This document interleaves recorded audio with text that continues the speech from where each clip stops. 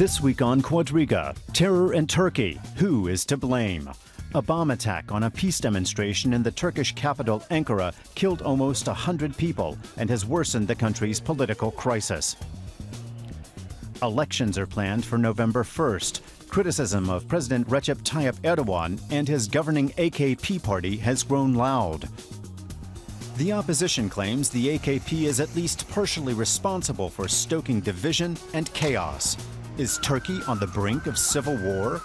Coming to you from Berlin, Quadriga, the international debate. Your host this week, Peter Craven. Yes, hello and a very warm welcome indeed to this latest edition of Quadriga, coming to you from the heart of the German capital, Berlin. And today we're looking at the grave tensions in Turkey. The question we're asking, you've already heard, is terror in Turkey, who is to blame? And to discuss all this, I'm joined in the studio by three excellent analysts. I'd like to introduce them to you straight off. Beginning with Alan Posener, who is an Anglo-German author and regular commentator for the Berlin-based newspaper Die Welt. Alan says some people would like to see civil war in Turkey, including Kurdish and Islamic terrorists, possibly elements of the military. In this situation, the elected and legitimate government deserves support. Also with us today is Malte Lehming. He's the head of the op-ed pages at another Berlin daily, the Tagesspiegel. And Malte says Turkey and its ruling AK party is fighting 4 wars at the same time against Islamic State, the PKK, the refugees, and against losing its majority in the upcoming elections. Turkey, he believes, is increasingly vulnerable to regional turmoil and risks further destabilization. And a very warm welcome indeed to Dea Akal, who is a freelance journalist who's worked in the Turkish capital, Ankara, as a correspondent for various newspapers and TV channels. She's currently working at DW at the Turkish desk here. Welcome, Dea. She says Turkey is highly unpredictable and Western support is vital. So, is Turkey on the brink of civil war? That's the question on everybody's lips. And reflecting that mood, Dea, we had one Turkish commentator coming out this week saying Turkey has never been so deeply divided as it is today. What are your contacts in Turkey telling you about the latest situation? Well, the Turkish society is socially and politically polarized. Fragmented. It's a difficult period for Turkey, and there are a lot of fears, of course. I mean, domestically there's tension. In the neighborhood of Turkey there is high tension. Things are happening quite quickly. We couldn't have foreseen that it would come to this point where Turkey would get a twin bomb attack in the capital city of one of the most important NATO allies.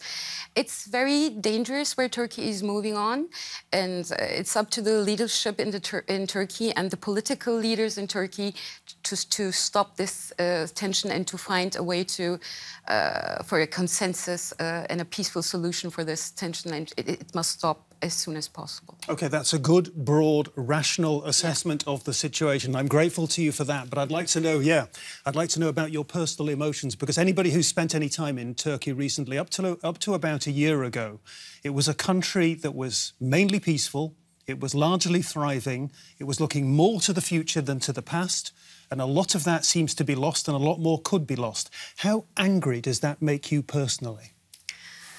Well, of course, I'm disturbed. I am angry because of several reasons. To be honest, I'm angry because Turkey is a diverse society, and you have different opinions, which is healthy, which is normal. You have it in all Western countries. But when you start to radicalize certain ideologies, and when politicians contribute to that radicalization, then people like us start to think, well, what are the means to stop it? You know, we're journalists, and the only thing we can do is to inform the public on certain issues and what is going on. And when you don't have that means anymore to inform the public, then, and when only radical voices are being heard, then radical people find a way to just strengthen their voice, and you start to hear them. Mm-hmm. So you start to be desperate, and you want to say something, and that's what the rally maybe was about. Yes, it was a peace rally.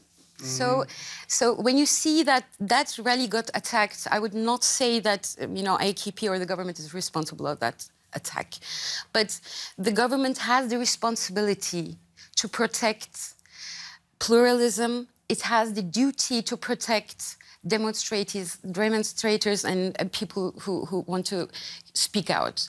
So that's my problem. Okay, that's so where that's the responsibility for the government. Alan Posener said in his, I quoted your introductory remarks of yours, talking about the legitimacy of the Turkish government. Is there any question for you whatsoever that this is the legitimate government of Turkey at this point in time? No. Well, look, if this was a normal development, we'd be talking in Turkey about the result of the aftermath of the Gezi Park protests, of the victory of the pro-Kurdish party in the last election against Erdogan, and the fact that change was probably going to happen, and a change for the better. But these are not normal times. And so, unfortunately, we can't talk about the fact that Erdogan, who I feel his time was and is running out, he's under immense pressure, as Malte Lehming said, from the refugees pouring in, over 2 million, from IS, Islamic State, who are probably behind this attack, from the PKK, who have mounted attacks on Turkish police and soldiers at the very moment when Turkey is in this crisis. And therefore, instead of talking about, as I would like to talk about, in any other circumstances, about the illegitimacy of Mr. Erdogan, I feel myself bound to talk about the fact that as of today, as now, he is the legitimate leader, legitimate president, his government, the AK party. Surely in arguing this way, we are binding ourselves to another strong man in the region, like as we have done in the past with Bashar al-Assad, with Saddam Hussein, with Muammar Gaddafi. Well, but you can't compare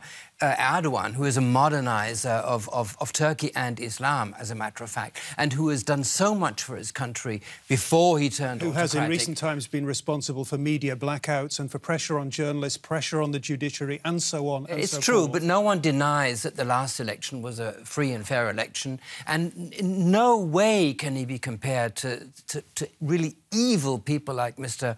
Assad or Muammar al-Gaddafi, or even the Egyptian strongman al-Sisi. None of them has a mandate comparable to that of Mr. Erdogan. Malte. I think it's quite unfortunate that we have to speak about the global, the terrorist, or the war problems, and now facing an election.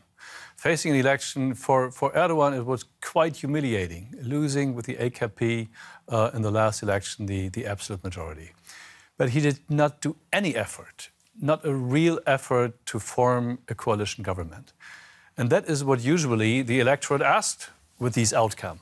If there is no majority, just try to find a partner and try to make compromise and play it the democratic way. From the beginning, from day one, it was clear for the AKP we are looking for re-election, and we try to make the surrounding and all the atmosphere in the public so that this will not happen again.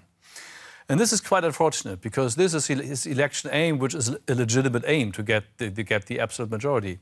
But given that it was the desperation after the last election result, I think that's a very, very bad sign for Turkish society right now. So it's very unfortunate we have to face it, and I just hope that after November 1st, after that election, things internally will calm down a little bit, so that the country, faced with all these problems that are much bigger than the internal problems, can really face them. Who's to blame for the explosion? Nearly 100 people dead, maybe more than 100 people dead. Who is to blame for those explosions? Well, it's probably ISIS. I mean, the Turkish security apparatus have...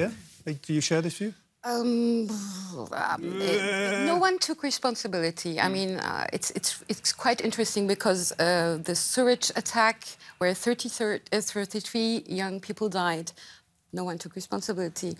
We only know that... Usually ISIS takes responsibility. Yes, and we only know that the two suicide bombers had links to ISIS, but we don't know who is behind it, and I think we will never know it.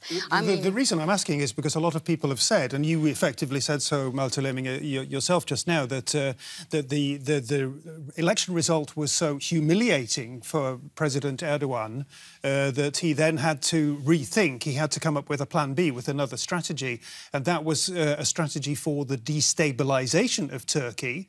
And this is the reason you're looking very sceptical, Alan. But this is the reason why many Kurds suspect that people in the government or people behind the government, the deep state, as it's called, might be responsible. Well, look, first, the deep state isn't behind the government. The deep state is behind the old Kemalist elite.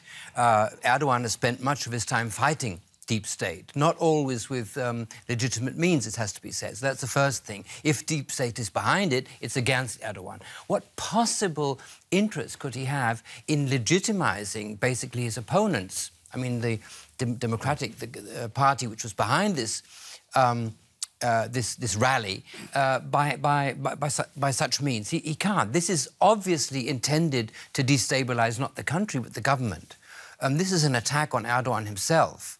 And to turn that round, that's conspiracy theory, which I think really belong. I don't know who's, you know, the Kurd elements in the Kurdish party. The Kurdish marchers were chanting, you know what they were chanting in response to. Well, I think that there's I mean, Demirtaş, HDP chef, is accusing the government of not taking necessary steps to protect them. So he's saying, you know, he's not directly saying you did this bombing, but I think we could elaborate on collusion. You know, it happens that some security officials from time to time just don't see or look for their own ideological reasons. It may have happened.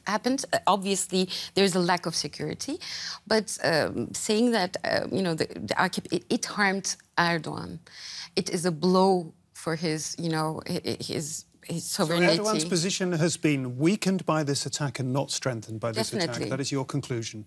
You're nodding as well. Absolutely. I mean, you can't blame a government for not stopping terrorist attacks. Look what's happening in Israel now. Look what happened at the Boston bombing. You know, I mean, obviously, the FBI made some mistakes in the Boston bombing, but basically, and this is why I think IS is probably not taking responsibility, they may not be so directly responsible. You know, the new form of terrorism is, you know, go it alone, build a bomb and blow someone up. And the organization who inspired that may not even know that this is happening.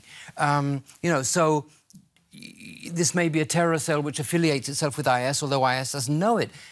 This is, and you can't, you know, governments can't protect us. Yes, I would agree on that, and I think we don't have any privileged knowledge about who were the perpetrators about that. Okay. So speculating about this is quite hard, but we can talk about probabilities. We can talk about probabilities, and I would very much agree the most probable thing is that IS is behind the attack. What they expect and what kind of effect it has, sometimes these things change. First of all, there might be a kind of solidarity with the victims, first of all. That was the first reaction. Then who is to blame? Not giving the security. Maybe Erdogan, maybe not. Maybe the after effect will be he might come out stronger, because many people think that's not the time we can allow ourselves to change government, because we need a strong man, and Erdogan is still supposed to be the strong man of the country. So that might be the after effect of this at all. But we are still on the speculative side. OK, let's change the subject a little bit. Let's talk a little bit about Germany's role in all this, because Germany has obviously got a very large Turkish-German population, but that's not the only reason why Germany can be concerned about what's going on in Turkey and in the region at this point in time. Let's have a look. Relations between Germany and Turkey have traditionally been close. More people of Turkish extraction live in Berlin than in any other city outside Turkey's borders. And Turkish culture has left a big mark on German urban centers. And the current tensions in Turkey are also now affecting life for the diaspora. On a recent visit to Germany, President Erdogan was greeted by enthusiastic crowds of expatriate supporters. But opponents, especially ethnic Kurds, also demonstrated against him on German streets. Could violence soon break out in Germany as well? that's a good question, isn't it? We'll talk about that in just a second. I'd like to begin this sequence by talking about Chancellor Merkel's visit to Turkey this weekend. Is she going to be a welcome visitor? Yes, of course. I think both Erdogan and Davutoglu see the need to talk with their Western allies. There has been a period where relations weren't as close as it was wished by both sides, actually. Germany had other problems, the Greece economic crisis, Ukraine. Turkey had its own problems, and Turkey wasn't able to communicate its problems to Europe. So there was a lack of dialogue, lack of confidence, which led to lack of confidence. And I think both sides have accepted now that there's a need for a strong dialogue and communication. Merkel met Davutoglu in New York. Later on, in 1 week, Prime Minister Davutoglu. Then she met President Erdogan in Brussels, and now she's meeting both of them again. So this is really important what is going on right now. Both sides have decided to have a close bilateral relationship, a bilateral dialogue, which was necessary for a long time. And I think everyone is looking forward to see a rapprochement, at least a dialogue, if not any conclusion. A deal.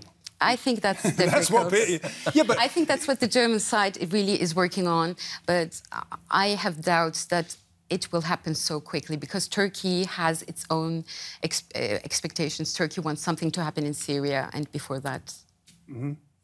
But the Germans desperately need Turkey to be a closed floodgate to the tide, the flow of refugees through Turkey, mainly from Syria. Is Germany going to get that? Is that what this is all about?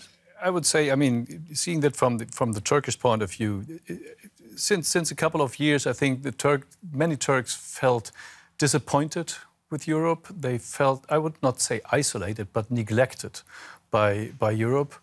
And so the refugee crisis gives the government an opportunity to show again its value. Located, and many people who are not Turkish just sometimes forget that Turkey is bordering Iran, Iraq, Syria, and for that reason, and the Kurds in that region as well. So it is a very, very huge, until now, very stable player, a NATO ally. Disappointed as well with the United States because they were asked for quite a while to be much more stricter with the IS people, which they weren't, and sometimes even supporting them, going into Syria and fighting them. So it's now the time for them, with the refugee crisis, to come back on the table and show how important they are. So I don't want to say they're instrumentalizing this, but on the other hand, it is. It is his tool right now. Do I understand correctly, Alan? Germany wants to keep as many of the refugees, the Syrian refugees, somewhere in and around Turkey as possible. And in doing so, what Germany is doing is keeping them close to a war zone, keeping them close to a potential civil war, at least a country haunted by a civil war, and often in refugee camps where there's not even enough to eat. Is that what Germany wants at this point in time? I think Germany wants to keep them close to Syria, definitely. This would be cynical in the way you suggest, as long as Syria remains a war zone. Now, Mr. Erdogan has for years, honestly, years, demanded that NATO create a no-fly zone in northern Syria along his border in which these refugees could actually be housed, give themselves a life without being subject to Mr. Assad's barrel bombs, and NATO has done nothing in that respect to help Turkey. So they're within Turkey, under very precarious situation. And I think, really, it's our time to deliver, quite honestly. We are. The US is delivering, the French are delivering, the Brits are delivering in the form of rocket fire ground forces. That's all very well, but we have to do more. The least we can do is to envisage a no-fly zone. And this has not become easier because of Russia's engagement. That's all the more reason to do it now. All the more reason. Why should Turkey have to suffer Russian jets approaching it and crossing its territory and not be supported by the organisation which is there to support them, NATO? I really think this is the time for Europe to deliver first. And then we'll see that Turkey will and can deliver, precisely because it's a fairly authoritarian state. I think the maybe even bigger task is to support Turkey in giving more assistance to the refugees. And the difference is, I mean, they don't have a good life in Turkey. They might, some of them even have a miserable life, but they are safe. They are safe in Turkey and not hurt by the Syrian war, not hurt by the rockets and the bombs and things in the war zone. So that's basically what they fled from. So, but you have much more, they need much more support. They need to get their children out in school in Turkey, which most of them can't, so that we don't talk about a lost generation. So that's, I think, is the task of the Europeans that they are looking on quite now. We're talking about money. About money, a lot of money. I don't think, I would like to add something. You know, it's quite interesting. The diplomatic traffic between Berlin and Ankara and Brussels is mainly focused on this financial aid. But when you look at it from another perspective, or when you try to look at it from another perspective, it's very important. I mean, this war, it's not a Syrian war anymore. It's a proxy, multi-proxy war where a lot of global powers have. It's a battlefield. So when you're a part of that battlefield, you have to be a part of the solution as well. And I think Merkel's statement and her approach related to the refugees is really very important. And I think when she said that, you know, these people, they need a home free of fear and terror is crucial. And, well, where will they have that home? Will it be in Turkey or in Germany or in Europe? And both sides are just, you know, they talk about burden shifting each other, you know, Germany to Turkey, Turkey to Germany. But now I think they realize that they have to share the burden. So I think the negotiations are being quite productive as far as we heard. But the crucial point is that we have elections in Turkey.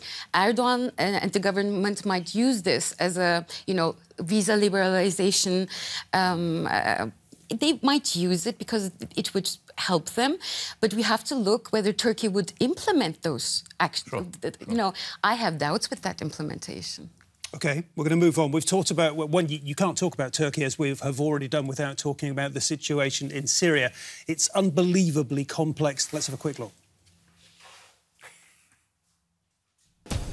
Recep Tayyip Erdogan has involved his country heavily in the war in Syria. The Turkish president used to be friends with Syrian dictator Bashar al-Assad. Now Erdogan wants him out of power. Friends of Turkey, like NATO and the US, are more interested in battling IS, which is why they're supporting the Kurds, who are fighting both IS and Assad. But the Turkish government views the Kurds as enemies and is bombing them. The Turks have largely avoided attacking IS until now because the jihadist group was fighting Assad and the Kurds. But increasingly, IS forces are now also a Turkish target, just as they are for the Russians. But unlike Erdogan, Vladimir Putin continues to view Assad as a friend. The Russians want to keep the Syrian dictator in power, something the Turks don't want. Alan, I mean, the question that begs when you watch that report is that, you know, from the European perspective, who are our friends in this volatile region at this point in time? I don't want to criticise the people you know, who have me on as a guest, but you're making it sound more complicated than it is. Basically, there are two sides to this. There is Assad, supported by the Russians and the Iranians and Hezbollah, and the people fighting against Assad. And amongst the people fighting against Assad, there are more or less nice guys who are on our side. Not all of them are very nice, but more or less.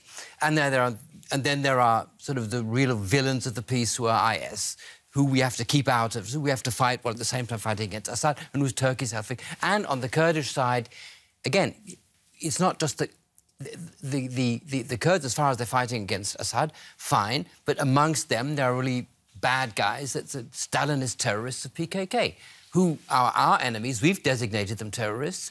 They are the enemies of Turkey too. So it's not as, you know, it's not as difficult as you made it sound.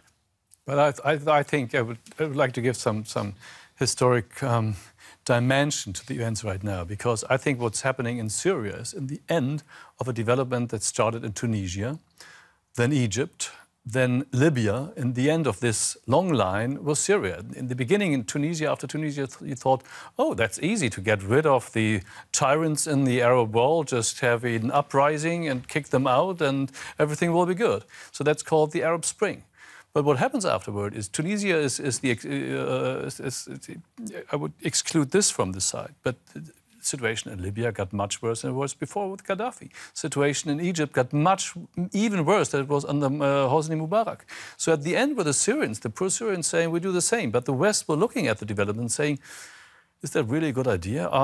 Haven't we been better off with all the tyrants on board in Libya and Egypt and all these places? So that's a very open question. So this is why they were just reluctantly supporting the opposition movement. Very reluctantly, because what will happen if Assad will be toppled? Good question, big question. Two final questions for Dea Akalci gets the last word. The big question is, who is responsible for the climate of terror in Turkey? Well, I guess there are a lot of, political leaders, because it's obvious they have the right to change the developments. Political leaders. Then the next question, is Turkey on the verge of a civil war? Turkey is already in a battle, in a culture camp, so I hope it will not go so far. OK, Turkey is already close to civil war. I listened to that. That's all we've got time for on Quadriga. Bye-bye. I've got to say tschüss.